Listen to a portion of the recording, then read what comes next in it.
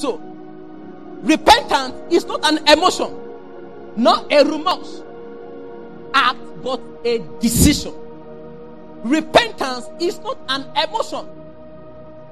It's not because you love that song. That is not repentance.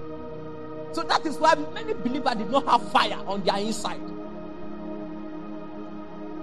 So you come to church, yeah, can you do that in your secret place? It's called dead work.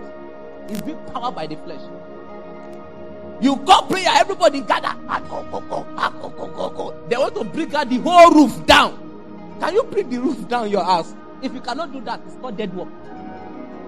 Whatever you are doing in the open that you cannot do alone in your secret place is called dead work. It's being powered by the flesh.